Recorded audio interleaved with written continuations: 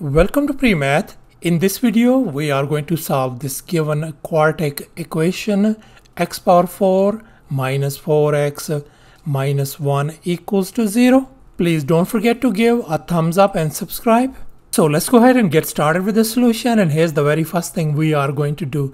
Since we are dealing with the power 4 over here, so we are going to manipulate this equation. And now let's recall this famous identity a plus b whole square. And if I assume that a is x square and b is 1, then this equation could be written as x square plus 1 whole square equals to x square and then whole square plus 2 times x square times 1 plus 1 square. And now if we simplify this x square and square is going to give us x power 4 plus 2x square plus 1. And now we are going to isolate x power 4 by moving this 2x square and 1 on the other side. So x power 4 turns out to be this whole thing. So therefore I am going to replace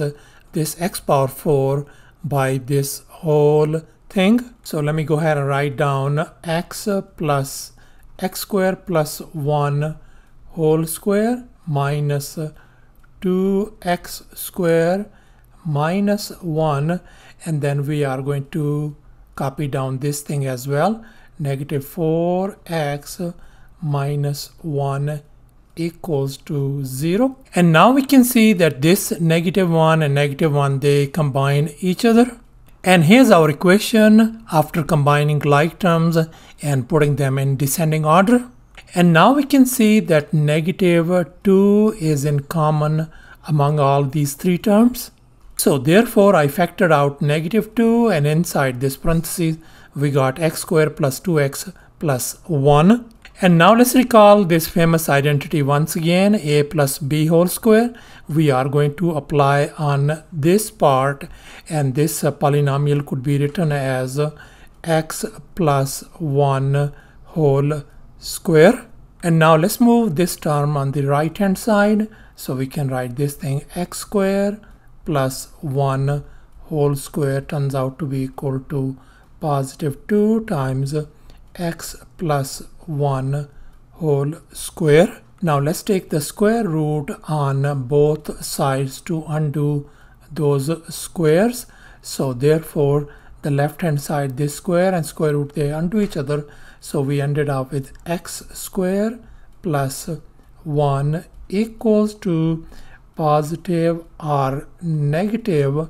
This is going to give us square root of 2 times this square and square root, they undo each other. So we got x plus 1. And now let's go ahead and split these positive and negative signs. So we can write this one as x square plus 1 equals to square root of 2 times x plus 1. And the other value is going to be x square plus 1 equals to negative square root of 2 times x plus 1. And here we got these two cases, and we are going to study both of these cases in next few steps. And here's our next step. Let's focus on this case 1, and let's focus on this equation. Let's go ahead and distribute this one first. So that is going to give us x square plus 1 equal to square root of 2 times x plus square root of 2. Now let's move everything on the left hand side. And here we have moved everything on the left hand side. Now let's go ahead and rearrange these terms. We're going to combine these constant terms. And here's our quadratic equation, and we are going to solve it by using the quadratic formula. And here's our quadratic formula that we will be using to solve this quadratic equation. Now let's go ahead and solve for x by just filling in the blanks in this quadratic formula for a, b, and c values. So we are going to have x equal to minus, and b is negative square root of 2 plus or minus square root of negative square root of 2 whole square minus 4 times a is 1 and c is 1 minus square root of 2 divided by 2 times a is 1. And now if we simplify everything, our x value turns out to be equal to square root of 2 plus or minus square root of 4 times square root of 2 minus 2. Everything is divided by 2. And now we are going to split these signs, positive and negative signs. And here are our two solutions, one with a positive sign and one with a negative sign. And if we put in a decimal notation, our x value is approximately turns out to be 1.663 for this. And for this value of x, our approximate decimal value turns out to be x is approximately equal to negative 0.249. Now let's go ahead and focus on this case 2 when our x square plus 1 equal to negative square root of 2 times x plus 1. Now let's go ahead and distribute negative square root of 2 over here. So we are going to get x square plus 1 equal to negative square root of 2 times x minus square root of 2. Now let's go ahead and move everything on the left hand side. And now we are going to combine these constant terms. So let's go ahead and write down in descending order x square plus square root of 2 times x plus 1 plus square root of 2 equals to 0.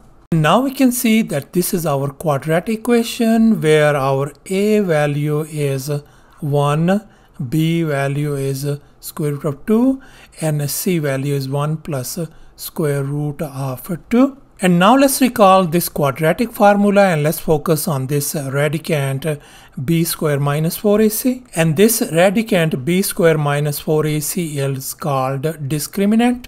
We are going to find the value of this discriminant b square minus 4ac by just plugging in all these a, b and c values. So let's go ahead and just fill in the blanks. So b in our case square root of 2 whole square minus 4 times a is 1, c is 1 plus square root of 2.